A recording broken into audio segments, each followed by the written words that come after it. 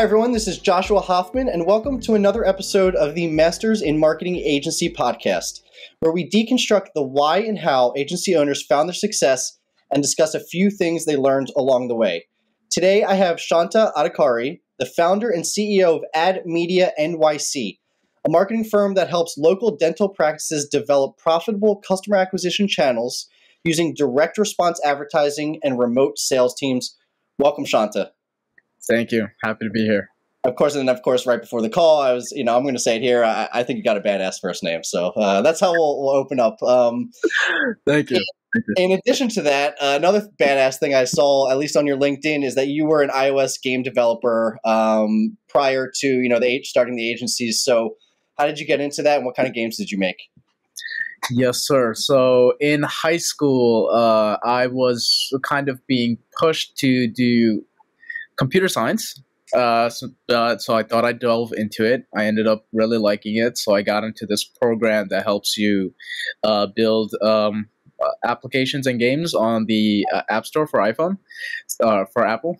So I got into the program and I ended up making this game where it was around the presidential election with Hillary Clinton and Donald Trump. And there was a lot of hate.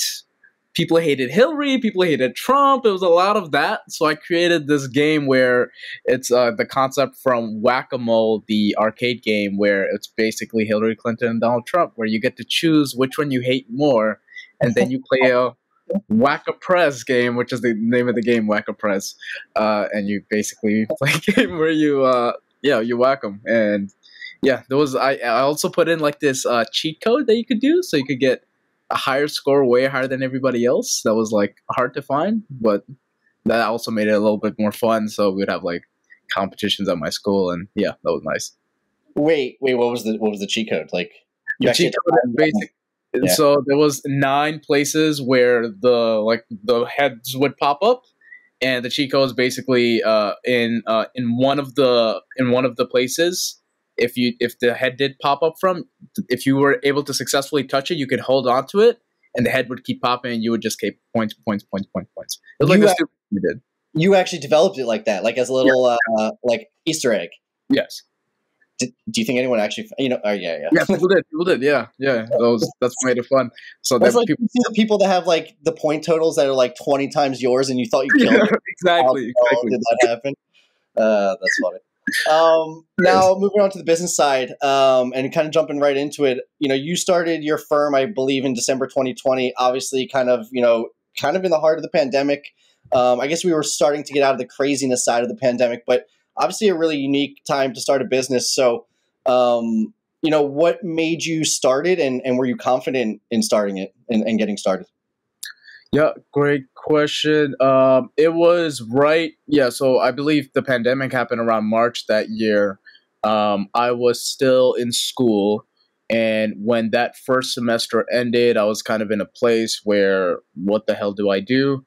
I don't want to go back to school. Computer science kind of sucks. And over that summer, I was doing a lot of things. I was drop shipping. I was trying to learn about the agency. I was getting into like how to build a software, all these kind of things. And I got a few clients as a freelancer that was for marketing. Around the end of December, I got a few clients ranging from a dentist, a HVAC guy, a roofer, a carpet cleaner, a pressure wash guy. The person I liked the most was the dentist. On top of that, the dental industry was the second most saturated, if not the most saturated industry in the market. And I thought if I was going to do something, why not choose the hardest? Make it more challenging. Sort of that was my thought. Why though decide to stick with one niche instead of go to multiple categories or industries? This is something I learned from a lot of the gurus out there, which is being an expert in one thing is way better than being an expert in 100 things. So picking one industry. Speaking of these gurus, did you do like the classes and those kind of things to get yourself prepped for marketing worlds, or did you learn it yourself? I took one course that was, I guess, very helpful for me, which was, can I say the name? Yeah, I Sure, think, yeah, yeah, yeah. free publicity. He's awesome. Yeah. Jeff Miller, who I took his course, and it really helped me get like the foundations down to get to like 0 to 10K type of thing. And that his I guess course and coaching services really helped me develop it. They'll develop the foundations. So then, how did you get started? How did you get your first customer? All that kind of stuff. So the course kind of outlined a lot of the ways you can get your. So my first ever agency client as a freelancer was cold email. So I blasted out. I hired one of my friends, and so us two together, we would sit down for 2 hours a day for 5 days a week, where we would just send out a shit ton of emails, and that's why I landed my first client. I was sitting in the gym, and the guy called, and he was like, "Shanta, I really feel like I should not be doing this. You have no idea what you're doing, it sounds like, but let's get started." And that's that? like That was dental car wash. Car wash. Okay, you said. How many emails do you think you sent out, and how many responses do you think or do you remember getting?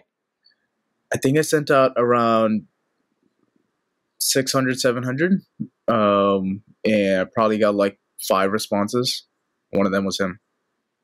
What happened with the other responses?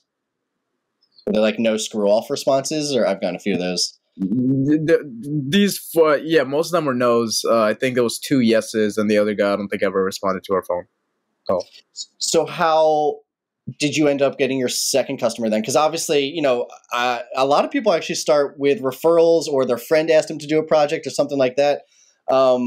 And I actually commend you a lot for starting with cold emailing, because that's one of the tougher ways of getting customers. And a lot of times people won't even do it now because they're just running with word of mouth and referrals. So I think that's pretty incredible. And I guess you're saying that you got that, let's call it idea, from one of these like gurus or the videos that you watched? Yes, the course that I took, yes. So then how did you get your second customer? Did you say like, okay, that worked for one customer, let me keep doing cold email? The second customer, it actually took a while. So this first one I signed around in the summer, or actually around like September or August, something like that, August or September. The next one took me like a month and a half, where it was through an Instagram message. So at some point, I forget when, I started doing, then on top of cold email, I believe I hired a VA to do cold email, and then I myself would do Facebook, Instagram, and LinkedIn messages. And then this one I signed from Instagram, which was an HVAC person running an HVAC company. Do you remember any of the like messaging they used in either the cold email or the? Yes, it was. I forgot where I picked this up from, but it was very like vague. So it'll be like, hey, do you offer HVAC services? Obviously, they're gonna be like, yes, because I'm trying to act like a customer. Awesome. Hey, by any chance, do you do this type of service for HVAC? They're like, yes. Hey, fantastic. Can I? It was. Hey, awesome. Do you mind if I pitch you real quick or something like that? Like, can I pitch you real quick? They say yes. Okay, fantastic. Hey, look, I can do this for you. Do you have would it be impossible for us to spend 5 minutes together over a call? And I mean, at some point, it's a numbers game. You do it so many times that someone's going to say yes. And how do you guys get new customers now? Similar ways, or is it more? Yeah, just paid advertising and so referral. You don't do any cold emailing or messaging anymore. It's really through paid ads. Correct. At some point, it became clear that around maybe when we had like 15, 16 clients, that the cost to acquire a client via paid ads was way better than the labor and the money that goes into doing organic, for us at least. Interesting. Those are more unique ways than a lot of the ways that we hear. So I think that's awesome. Now, taking a step back, do you mind just telling us a little bit more about the agency? Sure. So we work specifically, so we're a bit unique in that we work with dentists only, and we only advertise one service that they have. That's it, which is dental implants. And that is it. We only work with dentists that do dental implants, and we only advertise dental implants. We're primarily social media based, where we advertise on Facebook and Instagram, like a SMMA, and we generate the leads. We have an internal call center where we also call the leads, qualify them, book them in, get them to show, and we even follow up after the initial appointment with the dentist. So we're basically providing this turnkey solution where we handle everything from getting the lead to getting the patient to show. Couple other things that might be helpful. We make it so easy to sign up with us that we don't need access to their Facebook, their Google, their Instagram, their schedule, nothing. Literally all the client, they don't even have an onboarding form. Literally the client signs up, signs an agreement. We hop on a launch call and boom, we're good to go after 3 days. Is there any difference between marketing for maybe dentists than other, agencies? Is there anything that you kind of identified that you need to do specifically for dentists that maybe you don't do? It would not be, involved in another category, another industry. In terms of marketing for the dentist or marketing to the dentists? Marketing for the dentist, or both, if you want to take it, or either. Marketing to the dentist. Dentists are a very unique category of people. They have the highest debt among medical schools. It seems like you could graduate $500,000 in debt. Like Jesus Christ. They have the high suicide rate. They're typically very stressed and lonely. People don't generally like to go to the dentist, even though it's a very, very important thing for your health. So that makes it even worse for them. There's a lot of problems. And so approaching the dentist on top of the fact that they are getting pitched 24/7 has to be a little different, where you cannot, this goes for any industry, but it really comes down for dentists where you cannot act like a salesperson or a marketer. Mm-hmm. Marketing for the dentist is very difficult because we sell our service, which is dental implants, which is a very high ticket service. It can go from $3,000 to $60,000. And unfortunately, the people that need it the most are in the low and middle income demographic. So it's very expensive, but the people that need it don't have the money to fund it. So we have this big disparity where we have to find the small population that are in the low middle income demographic, but they somehow do have the money and they need a $60,000 service. Interesting. No, that's I guess obviously you're looking for a niche within a niche, I guess. Very interesting. When do you think was kind of like the right stage to grow from, call it a solo entrepreneur to hiring a team? I got asked this a couple times, and I want to be clear. What do you mean by hiring a team? Is it like my first person or like a couple people? Let's go with first person. The second I had money coming in, I hired my first person. Second I saw my, well, actually I should have, but after I saw my second client, I hired my first. No, I apologize. When I signed my first client, I hired my first VA, and that was a VA, but that's when I hired my first one. What were they helping out with? Prospecting. So the biggest thing I needed was more revenue coming in, more money coming in, and there was tasks that was very repetitive, which could have been outsourced. So I gave that away, whereas everything else was very much more. So obviously, you're using VAs and consultants. So if you're open to it, what is like your split between full-time employees and VAs or consultants? Currently? Yeah. Right now we have only full-time employees, no consultants. Actually, we have one consultant right now. Yeah, I apologize. We have only full-time employees and one consultant. Are any of those full-time employees VAs? Yes. Most of them? No, not most of them. VA as in admin stuff, or VA as in someone overseas? However you want to define it. So I'll just give the breakdown. So we have a total of, I believe, 22 team members. Most of them are overseas. So we have 5 American and rest overseas. Most are in South America and Northern South America. And yeah, a lot of them are managers as well. So they're not like doing small things. They're very, very important roles in the company. Sure. Right, exactly. No, based on how you answered that question, I kind of knew. So I was like, all right, let's see how you'll answer it. Yeah. Have you had any bad hires? Yes. one time I hired a guy to do my calls, and I found out 2 weeks in, he was doing amazing. This is after onboarding. He was killing it. Dude was booking so many appointments. I'm like, Jesus Christ. I find out that in one day, I'm listening to the calls. He's doing the calls drunk. Wow. So that was insane, where he was a high performer, but he had flaws and holes in the well, or whatever the phrase is. That's interesting because, I came from the sales world, and I have the rule is for me, like, build rapport as your first step. And then you like ask questions, show value, like there's the steps that you go through. And it's funny because I do think that, building rapport is the most important step because you're building trust and all that kind of stuff. And I guess what it sounds like is because he was drunk, he was actually doing really good on the rapport building, which was probably getting those calls in. But like, come on now, like this can't. Am I sort of right with that? It might have, but that day he messed up. He really messed up. He got way too drunk. That's wild. That's a first. That's a first that I've heard on here. What the hell, bro? Well, my next question was going to be like, and I don't know if it's related to that person, because I don't know if you can find this in an interview if they're going to be a drunk, if they're not drunk on the interview. But like, do you have any best practices for tips for hiring? Or finding good VAs, or finding, anything like that?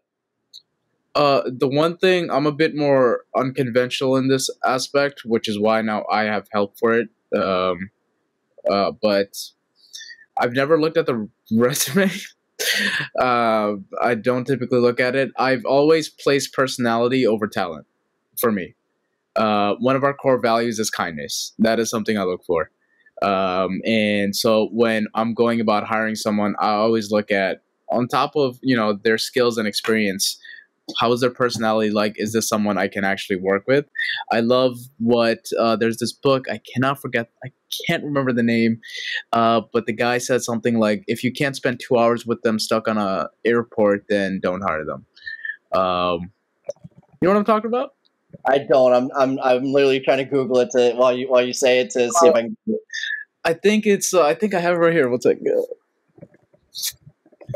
Actually, I don't know if I could do this, but it's the chairman, CEO, and co-founder of Blackstone. Okay. The last question I'm going to ask, by the way, is books and podcast recommendations. So hopefully, while we continue, like, it'll come back and we can throw it in at the end. You got it. Interesting. Very interesting. Any other? Are there any like mistakes that you've made that you can kind of think about and talk through? Sure. So in the beginning, I think this is very, very important. So in the beginning, we did not look for experience. We looked for anybody that would be willing to join us and, freaking work with us and do it fast. Every time we needed someone, it was like, we need someone tomorrow. In the beginning, we made a lot of hires, maybe up to like 10 or 11 or 12 that we just hired based on necessity. Didn't look that much on experience or talent or how long they'd be willing to stay and all that kind of important stuff. At some point when you grow, you will experience that, taking those actions will actually hurt you. You will get to a point where the company has scaled faster than your teammates. You will get to a point where the lack of experience that other team members have can actually hurt you. And so if that was to happen, there's no exact numbers for it, but if that was to happen, I think the most important thing that I've really neglected was making sure if you're going to keep the people on the team or you're going to replace them, but if you keep them, you have to train them, whether that's from you or from an external source. You're constantly, as an entrepreneur, you're always training yourself. You're reading the books, you're listening to the podcast, watching the YouTube videos, whatever you're doing, the same has to go for your team. Because if they're not being built, if they're not growing, then that's going to hurt you. Because if for an agency, the agency is your team at the end of the day. I saw this like meme one time, and I referenced it before, and I wish I could find it, but it was like a line that said, it's like one C-suite talking to another C-suite, and they're like, what if I train them and they leave? And then the other person says, what if you don't? And that always stuck in my mind. Like, you can't be afraid of like putting in resources to these people with this fear that they might leave, because the opposite is even worse. So a quick question on that, like how do you do that? How do you make sure that everyone's staying on top of their stuff and is trained properly and everything like that? I personally, what I try to do is I go out and learn the things that they should learn because I always like to learn, and I take that, create a training on it, and then I train my team. That's something I've always tried to do. So whatever, but let's say I read a book like this that's somehow related to the advertising team, I would read it, consume it, distill the information, and then do a training with the media buying team. The other best way is let them find what they think they need. Don't look at the price for now. I mean, unless it's like $10,000. But don't try to find what they need, and I'll get it for them, and we'll all go through it together, and we'll hold post meetings after it to have conclusions from it. Any specific examples on that? Not that one, but I have a different one that might be even helpful. So we have a call center team. None of us, by the way, the entire company, no one has experience in dental prior to being part of the agency. So my entire call center team, we don't have experience in dental. So what we would actually do is for our best clients, we would hire them with the owner and their front desk people and their managers, and they would train our call center. Very interesting. Oh no, I like that. We do it like once a month with a different client. That you'll basically have these calls and be like, and just to ask them questions and everything like that, and then you'll jump to another customer the next month and get different viewpoints. Some of them will even build out a whole training thing for us because, well, our success is their success. That is very interesting. Jumping to a few questions I tend to ask at the end. If you had to teach something to other marketers, what would it be? Marketers specifically? Yeah. If I had to teach something, the next question's more broad, so this one will pin in marketing. I think in marketing, because marketing changes so freaking often after you've been a marketer for so long in a specific field. Let's say I've been a Facebook and Google direct responses marketer on Facebook and Google for a long time. When new things come about, you kind of get a little hesitant, you get a little protective of the platforms you're on, you get a little, scared to try something new. As a marketer, especially digital marketing, that changes every fucking day. You have to be open to trying new things. So while you are investing your time in maybe learning or honing your craft in the things that you're already good at, I would always make a time and place to try other things. And there's a better cost per lead, cost per appointment, cost per acquisition, whatever is important for you somewhere else.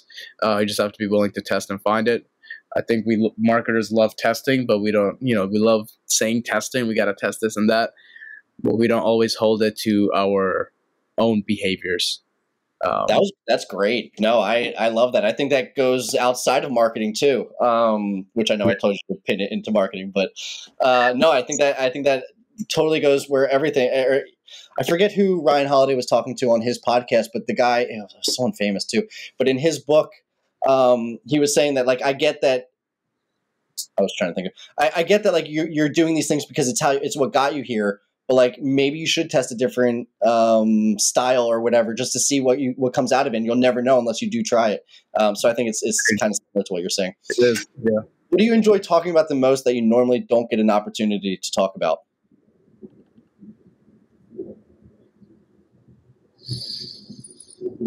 I enjoy talking about the most. I really enjoy talking about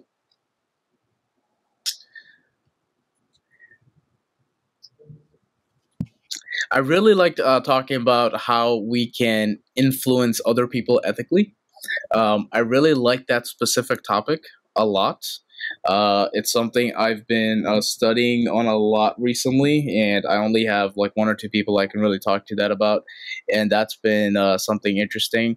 Entrepreneurship is also another one. It's very broad, but I love talking about entrepreneurship. But being on the younger side of life, you don't really have people around you that are typically, even as an entrepreneur in any stage of your life, you don't really have a lot of people that you can talk to. At least for me, it's all online.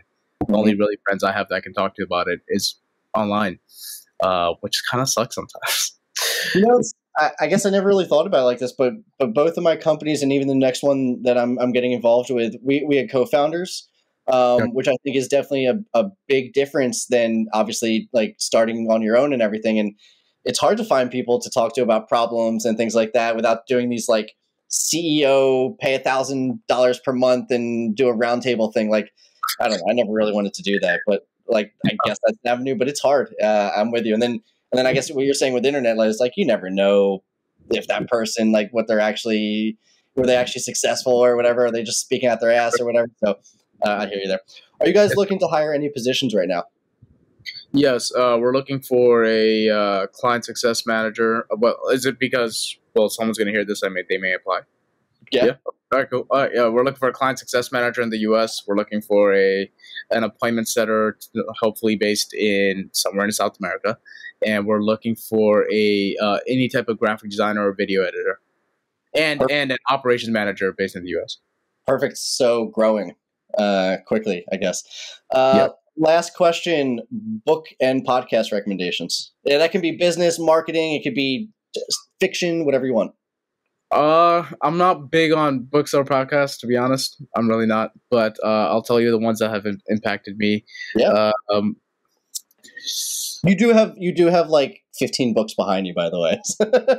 Yeah, but sometimes you buy the books and you don't read it, or you read like. My shelf of unread books is bigger than my shelf of read books. Yes, I'm with you. Let's see. I read the book. It's not directly related to entrepreneurship, but *Sapiens* has been freaking mind blowing. Like, holy last time, but this time it is within arm's reach of me. So, yeah. It was. I mean, it's kind of just like it makes you think about who you are and what you do and why you think the way you think is very fascinating. I've heard an alternative called *The Dawn of Everything*, which is on my next read, which I've heard was great too. *Developing the Leader Within You* by John C. Maxwell. That's been a really good one. I would say the best one for sales for me was Jordan Belfort's *Way of the Wolf*. I think that's what it's called. That was probably one of the most impactful books I had ever read because it helped me with sales. And podcast, Alex Hormozy's podcast is freaking amazing. If you guys don't know what it is, Alex Hormozy. I forgot what it's called, but yeah, Alex Hormozy. His podcast is freaking amazing. Awesome. Well, as we come up to the end of the episode, I just want to give you an opportunity to mention how people can find you and anything else you'd like to end with. Sure. You can find me on LinkedIn, but I don't use it. You can find me on Instagram. That's primarily what I use. You can follow me at Fanta Shanta, FANTAA Shanta SHANTA. You can find me there. I'm going to get more serious about posting content around building the agency and business and entrepreneurship and my hobbies and all that fun stuff. So if you do follow me, you can check out some more stuff there. Well, hopefully this podcast sparks all that content. So Shanta, Yes, thank you so much for coming on the show. Love the episode. And for those of you who have learned something new from this episode, obviously please consider giving us a like or a follow so we can continue getting the highest quality guests. And always, as always, thank you for listening, Shanta. Awesome time. Thank you. I appreciate it. Thank you. Awesome. Thanks for listening to the Masters in Marketing Agency podcast. I hope you got a ton of value out of this episode. And before we go, I just want to thank our sponsors, DevNoodle. DevNoodle provides marketing agencies with the ability to offer their clients unlimited website design, build, and management services with fixed monthly plans. If website design, development, and maintenance is holding your agency back from growing, please reach out to us at devnoodle.com, where we make websites easy for you and easy for your clients. devnoodle.com.